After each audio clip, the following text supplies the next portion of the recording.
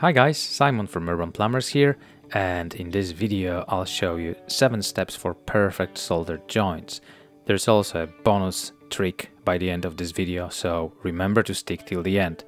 Let's get into it. Step number 1 is to use self-cleaning flux.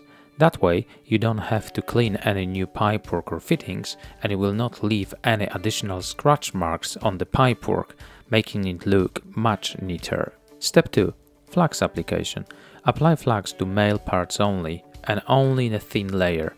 You don't want too much flux on your fittings, as it will go all over the place once you heat it up, making your soldered joint look really messy. Less is more in this case. Step 3. Wipe off any excess flux before you start heating the pipework up, and once you start heating it up and you see any excess flux runs, wipe that flux off as well. You see, the solder will always follow two things, flux and heat. So if you have any flux running on your pipework, you can be sure that solder will follow that path. Remove that flux before it happens. Trick of removing flux while you heat the pipework up is especially important for neat soldering on vertical joints. Step number 4. Control the flame. For this, make sure that you use a blowtorch with adjustable flame output, such as Rothenberg Superfire 2 or Jet Flame from Nerat tools. The slower you heat the pipework up, the more control you'll have over solder and the neater the joint will look.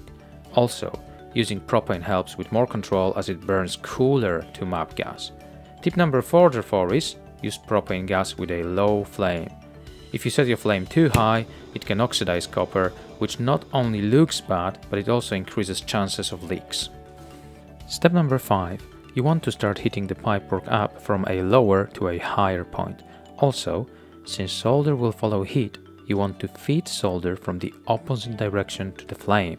The best way for super neat joints is to heat the pipework up from the front and feed the solder from the back. That way, even if you do get a drip, it will not be immediately visible. Step number 6. Vertical joint trick. Due to the gravity, flux and solder will naturally flow down. The trick on vertical joints is not to feed solder to the bottom connection. If you heat the fitting from the bottom up and feed solder from the top connection first, it will naturally find its way to the bottom connection with gravity and heat. This usually makes for a very neat soldered joint that is almost invisible. Step 7. Cleaning. Wait for the pipework to cool down for about 30 seconds or so, but do not let it get cold.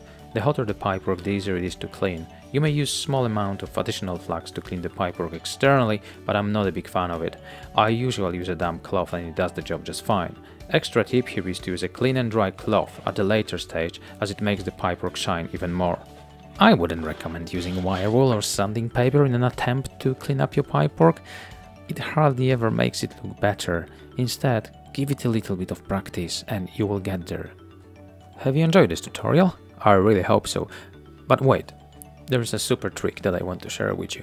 You see, we all have been struggling with support when soldering vertical pieces, haven't we? Some even came up with tools to overcome that problem. But why invent tools when you can use a tool you already have in your toolbox? Before you insert the fitting, squeeze it gently with your pump grips to make it a little bit tighter. Do not go crazy, as you don't want to weaken the fitting, but at the same time you want it to be able to hold the pipework while you solder. Let's see if I can get a neat soldering on this joint. Hey, hit that like button for me, subscribe to the channel if you haven't done so yet, and let me know in the comment section if you have any other of your own tricks and tips, or if you have any questions. Hey, look at that, another neat joint.